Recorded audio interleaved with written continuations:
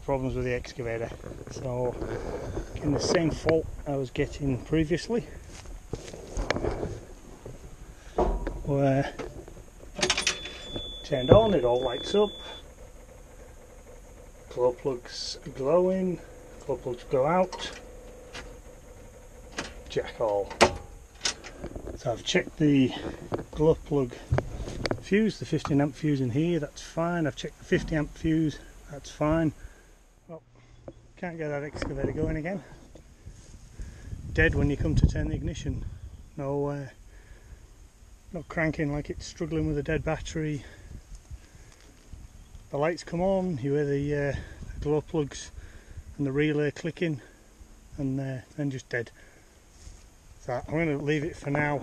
I need to get on and get some jobs done. Okay, so to get into the starter motor, you need to get into a panel. You can just see this bolt here.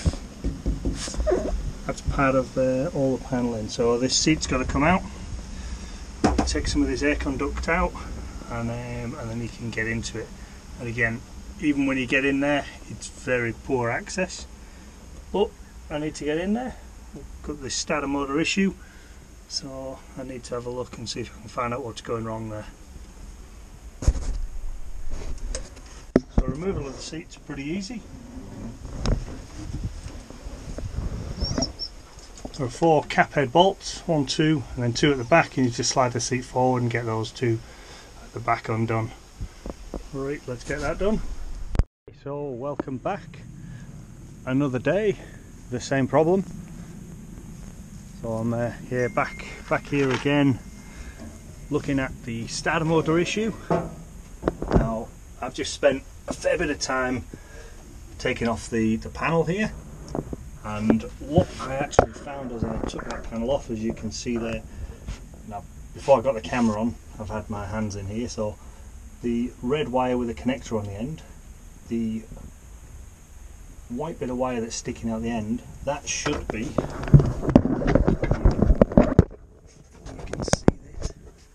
should be connected onto this wire.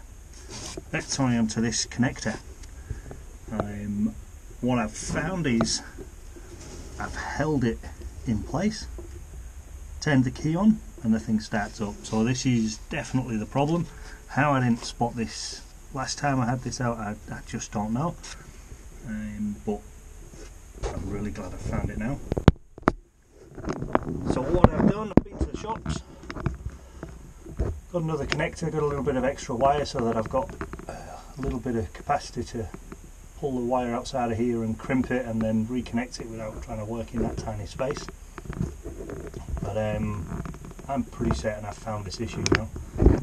Absolute pig of a job again. Getting the bolt out from here, the one right down on the bottom there, absolute nightmare. So I've also bought some bolts as well that I can get to that aren't a Phillips head screw. I can actually get to them with a spanner, because there's just no room to get a screwdriver in there. So let's get the connectors done and see this starting off.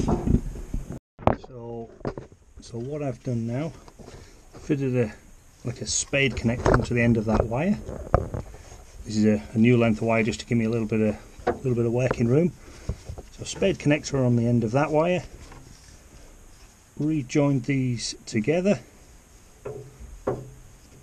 and fixed them together, and now we'll give this a test, see if it works. If it does, I'll get the electrical tape, just sort of tie this up out the way, keep it neat, and then put all this lot back together. And I'm pretty certain now I won't be having any more issues here, so I'll permanently put everything back. Right, let's give it a test. So the moment of truth. Oops. That's the windscreen wiper turned on. Okay, so you saw the lights come on, the glow plug go out.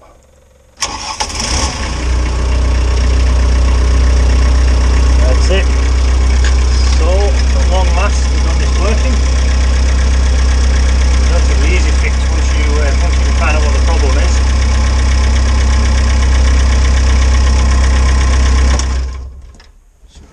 what happens on these is this wire is connected to your key. So when you turn your ignition off, you get power coming through this wire. And I did test that. There was no volts coming through it without the ignition on. Turn the ignition on. I got 12 volts coming through here. So the 12 volts come through, connects into this connector. This is then energized, which allows the full 12 volts to flow through here. But basically, once this is energized, it allows this to change state and allow electricity to flow through from this one, which is connected directly back to your battery. Once the current is flowing through this wire, your starter motor actually kicks into operation. So if you don't get that click, it's a case of trying to find out what the issue is with the starter wire. Okay, so I'll now start putting it all back together.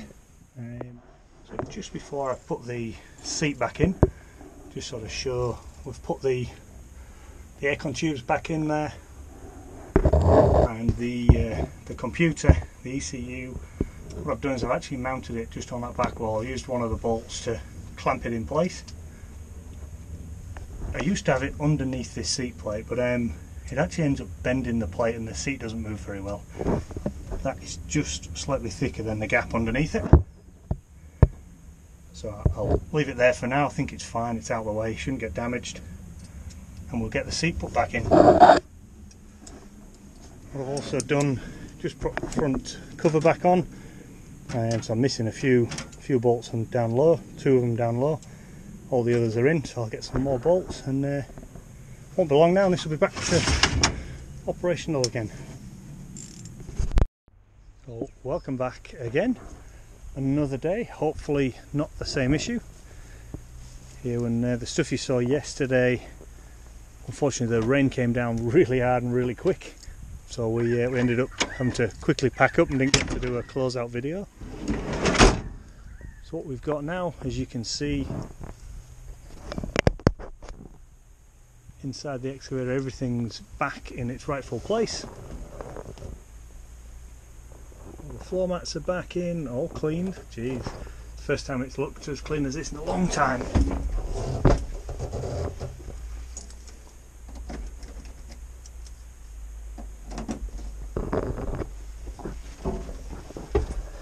All the panels behind the seat, they're all back in. As you can see there, the ECU sort of pinned up against the backboard there. So let's give this the test.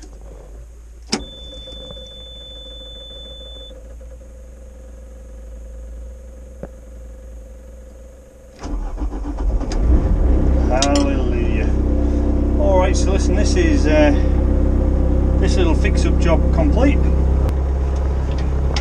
Got the excavator back up and running, a wiring problem all sorted, and yeah, I'm very, very happy now that we've got it all resolved. I'll be putting this to work, and we'll get some more little projects completed. Thanks for watching this little mini series of Fix the Excavator. Yeah, tune in next time. Don't forget, if you like this, click like and subscribe, share it with your friends, put some comments down below, let me know what you think, and don't forget to click subscribe. Okay, thanks for watching.